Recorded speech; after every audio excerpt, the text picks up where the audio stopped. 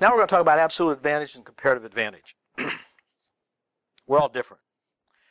Some of us can do some things very, very well, and we can't do other things very well at all. Some people are good farmers, and other people just do not have a green thumb at all. Some people just gravitate to mathematics and graphs and stuff, and it's almost like they were born with it. It's almost like it's intuitive, second nature to them. And other people just look at those numbers and it just doesn't make any sense at all. And what does the X mean? And what's an equal sign? Oh, what is this all about? So some people can write essays like not really hard. I mean, you just write down what you're thinking and it all comes out wonderfully. Other people just sweat bullets writing essays. Now, the point is that we're all different. We all have different capabilities innate. We've all been trained differently. And so some people, just like some nations, have an absolute advantage in the production of some goods in comparison to others.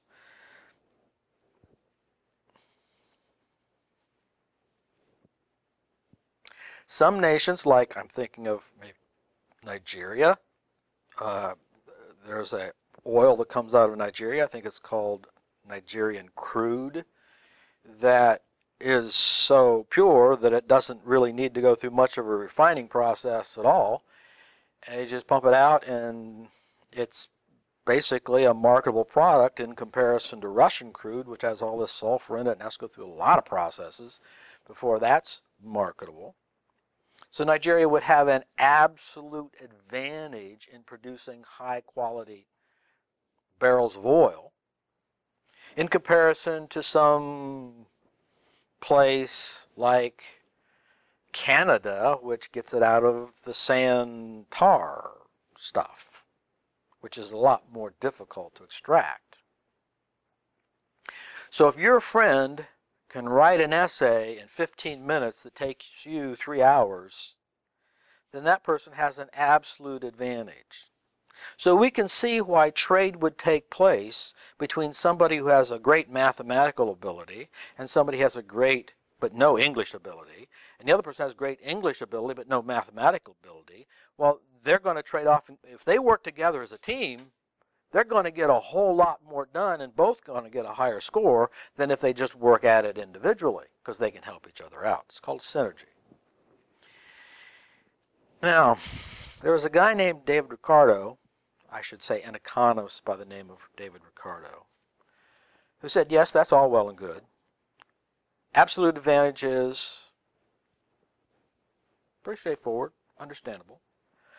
But actually, as much or more trade is done because of something called comparative advantage than absolute advantage. Actually, as much or more trade is done because of something called comparative advantage rather than absolute advantage. When we're talking about comparative advantage, the key term that sets it apart from absolute advantage is this term which we've already covered called opportunity cost. Now let me give you an illustration of this. I'm not really that big into sports, but I think I've heard the name Michael Jordan before. Have you? And he plays some game with some ball? Yeah. Help me out. It's not basketball. Okay, good. Just, I knew you knew, but you probably... Anyway, we all know it's basketball now. And he's good at it. Now, I'm going to make up a story that, if it's true, it would be news to me. But let's say that Michael Jordan grew up into a family whose father was a professional painter. He put paint on walls. I mean, he's good. And so after school, he'd come home and he'd help his dad paint. And on weekends, he'd help his dad paint. And of course, since he was quite an athlete, he was awfully good at that. Simply because he's an athlete and because he's trained. Now, he buys one of his great big houses, right? Builds a brand new house. And who can paint that house more productively than about anybody else in the world? Michael Jordan. There's nobody that can match him in terms of quality and output. Now, David Ricardo says, but that doesn't mean he's going to paint his own house. Well, why not? He's the best at it. I mean, he could save the money, right? People save money, even if you got a lot of money, still like to save it. And he could get the job done twice as fast as anybody else out there in the world. So why wouldn't he paint his own house? Because of something called comparative advantage. And I want you to keep this in mind in a practical business sense, because you're thinking to yourself, well, other people can lay carpet maybe a little bit better than I can, or other people can sell windows cheaper than I can, or television sets or something. Whatever it is, you think, well, I couldn't make a living at that because there's other people that are so much better at it than me. I got to find something that I am better than everybody else. Don't think like that.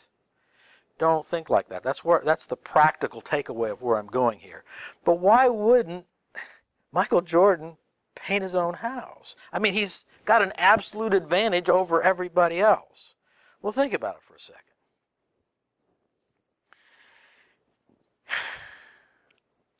If he decides, could there be any possible reason that you would think that it is in his own best interest not to paint his own house, even though he's the world's best at it? How about he gets a phone call? You say, hey, we're coming out with these new jogging outfits, you know, and would you be willing to put your name on them, or be shown on television with them, or do an interview about how these jogging outfits are really, we'll give you a free one, and then a couple $100,000 to do the interview. Could you come out and do that? No, I'm going to paint my house. What? Yeah, I'm going to save $15,000 by painting my own house.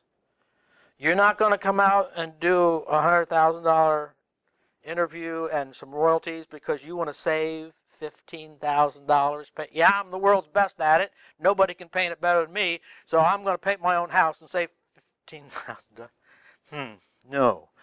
What would it be in his best interest to do? Hire some mediocre person who can't do it as fast as him, right? And hire that person. Now, that is called comparative advantage. Why does comparative advantage play into the market?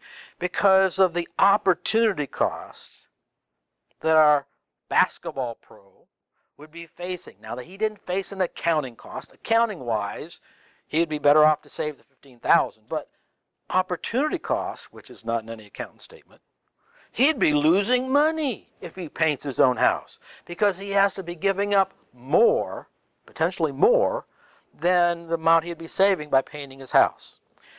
So I wanted to point that out to give you the difference between absolute advantage, and there are trades that happen because of absolute advantage. But David Ricardo pointed out that a lot more sort of trades, so sort of trades that you wouldn't even naturally think unless you thought about it for a second. Why would somebody who's very, very good at something not do it and let some other person or some other nation produce something that they're better at producing, and do less of it and let somebody else who's not as good at it do it and import that, even though we're the very world's best at making wheat or coal or avocados or whatever it is, that we would not do that, and we would let somebody who doesn't have an absolute advantage do that and trade with them. And the answer is because of comparative advantage.